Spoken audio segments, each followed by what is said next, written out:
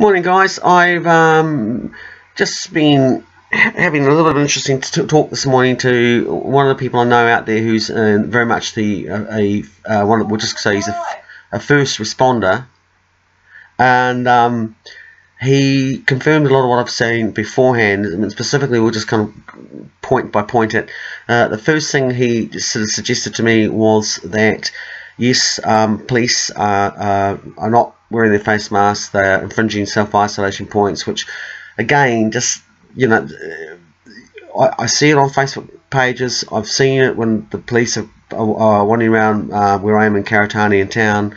Other people are saying the same thing. So it's not an on-off report. We're seeing a general culture. We're even getting confirmation in writing from the police saying, no, we're not really, worrying about the whole process. We're trying to be careful. But yes, we go home, we go home to our loved ones, and we take all the people that we've visited out in the neighbourhood, and we take that back home, and vice versa. And of course, we're also seeing that's cost for crossing the bar, because of course the policemen go into these events where they actually having to work with different first responders, and they're not showing that social distancing to those other first responders. Those first responders, which include people like fire services and paramedics, instead of being paired up with a set team, which is kept in an isolation bubble, which is what you're seeing what's happening with the specialists which have been deployed to places like Burnham and so on for the military. They're being isolated from the rest of the group because they want those guys they're going out into the community, so they're keeping them away from the rest of the Burnham military base, which is its own bubble in its own right. But that's not happening within the police or the paramedics, who are having to every night work with different people and then go home to their families. So, and again, on top of that, he's confirming me that they're not getting all the equipment that they need, and that some of the equipment they're getting is actually quite frayed or past its use by date. He also confirmed another thing for me, which is that I've been sitting there scratching my head going, well, wait a minute, when I was in the army, we had, the Centre for Strategic International Studies, and they pretty much all emergency scenario everything, and they got another building in Wairau, all that stuff's there, so there's like a book and a blueprint. And he again confirmed that yes, there was a book and a blueprint, and it's not being used, and that they've been training for this last 2 or 3 years. And again, what I've been saying about, we've had the SARS epidemic, we've had the H1N1 epidemic, so we've had all these events come through and all these experts tell us about it. And looks like there's been supposedly spending of stuff go down, but when you go to the cupboard, there's nothing in the cupboard, which indicates that there is what comes to my mind is the case of Michael Swan down in Dunedin, who was employed by the DHB to put in software, and it turned out in the end that he was putting it in his back pocket, and no one noticed that this guy was turning up to work every morning in Lamborghinis and Phantom Rolls Royces and had 18 boats. For some reason, it all went over their head. He was actually, I think he was one of David Clark's mates. And again, well, let's just have a quick dig there, because again, what the frustration is that we are being given these edicts on command. You must stay at home. It's very important. You can't go out. You can't go and get some food for your go out fishing.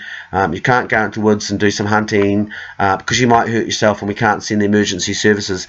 And yet, having sent this message and really hammered it home, we've had Mike Bush, telling us every day, stay at home, stay at home. We have the Minister of Health, David Clark, actually out there taking his car for non-essential businesses, taking his mountain biking. And so, I mean, it's not just one rule for us, one rule for them.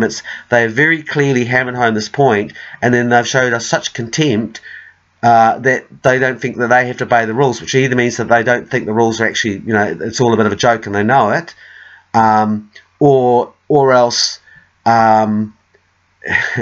what else are you meant to think? It said it's been a point they have hammered home. It's been there, stay at home, stay at home. We don't want you going out there. We don't want you gathering groups, and yet it's clearly clear that they're actually not following those rules themselves. And again, it's a situation of how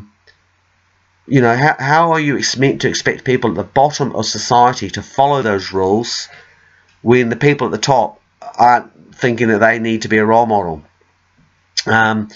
So again, getting back to this issue of what I said before, and again about the testing, is that now Jacinda Ardern is going out there and going, oh yes, we need to test, and she's quoting the head of the World Health Organization, which is one of the points I hammered home last week. got the CEO of Philips actually looking at my page. That has moved up in terms of the story that the media are picking up and covering, so great. But it's all actually like, it's like, you know, she's invented it, when actually no, this was actually said from very, very early on the day, and they've actually put it late in the place. And again, you know, this whole issue of what I'm talking about is essential, basic protocols of, you know, when I went to the airport, I walked through the airports, there was nobody at the airports handing out masks, nobody was sanitizing available. You pick up your baggage off the baggage kit, there's no sanitizing available there. You're going to the toilets, there's no sanitizing available in the toilets. And you're going through each, you know, I went through 3 basically portals, which were 3 opportunities to contain it by making sure the germs were reduced by putting product out there, wasn't there. And as again I say, is it's why not? Because we have known this is a risk and emergency factor. This is part of the plan. Why are the protocols not being rolled out according to when this event occurs? This is what we should be doing. And where is the supplies for those protocols? I'm also actually kind of a little bit reminded too of some of the things that are going on at the moment. During the Christchurch shooting, we had just about a week or 2 before, we had a symposium called Crisis X, which was talked about, used the phrase creating opportunity out of crisis. And one of the lines which came out in the symposium was how to control a mutiny. And the mutiny was basically triggered by suddenly the people at the top not following normal protocols. Why they wouldn't be normally following protocols was never actually explained in the symposium. But this is what we're seeing now, is that there sort of seems to be a lot of, again, spin doctoring and using this sort of promote what's going on while not addressing some of these very, very serious issues. And we are probably going to see the emergence of clusters will start to emerge. I would say will come out of both the will come out of first responders, because they're the ones at the most risk, and they're the ones that are moving around from place to place, and yet they don't have these kits, or they are not, in the case, the police's case, is feeling a culture of they have to wear them. And again, even if they are wearing, which I haven't seen any first-hand examples of to date, there's an aspect of they're still coming, you know, when you come to talk to someone about whether to make them safe or whatever the issue, it doesn't mean that they can't stay a 2 meters distance away and talk their issues across to you. But from what I'm seeing is that no, they get, you know, right in your body language, so they're actually putting you at risk by coming to tell you, no, you have to do that to stay safe, as they make it so that you can't be safe. And we're seeing a lot of that go down. The last thing which I leave you with too is that, you know, we've been told this is a 4-week lockdown. The emergency services have been told to prep for a marathon, not a sprint, meaning that they've been told this thing will go from anywhere from 6 months to 8 months to a year. This is what's coming out of the international travel, that they said this will be a series of lockdowns that come on and off, which will last over a year. We've seen, when we look at the defence personnel being deployed, again, it was slipped out that they were told for a lock-up that exceeded at least 2 months. And again, it's interesting because the people that we're seeing deployed, who are the specialists, are also conducting, what I pick up on is the fact is that they're conducting reconnaissance, which indicates that they can see this moving to another phase, and that we'll see further issues occurring. The final thing which I'll leave you with is that they have forecast that we're moving into heavy storm weather over the Easter holidays. I've been thinking about some of these hot spots that have been appearing, that have been sent by NIWA, people looking at the NIWA sites, which I've gone off and done official information act on one of them, and I need to follow up with the other ones, showing high signs of basically sulfur and carbon dioxide, high levels of heat.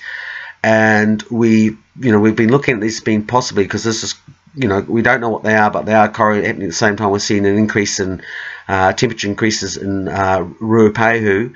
But if it is something actually happening where we're seeing directly intentional heating, like the one that we're seeing down in Te Anau, when I think about that in terms of this heat sources, regardless of what the heat source is, because we still don't know what it is, the consequence of that will be it'll be actually melting a lot of that snow that's starting to form up in those mountain ranges as we move into winter, making them quite soft. So if we suddenly get a lot of rain comes into those ranges, what we'll see will be an increase in flooding down the Waiho Valley and in those areas, which basically means that we'll then have to deal with a flooding issue, which, bear in mind, we've already actually had that already this year.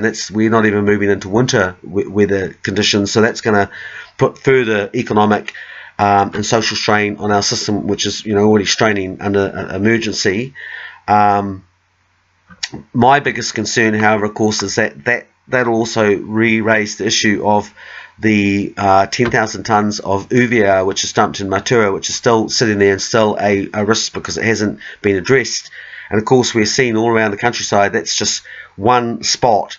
What I'm basically saying is we're in a lockdown right now, so we have a shortage of personnel.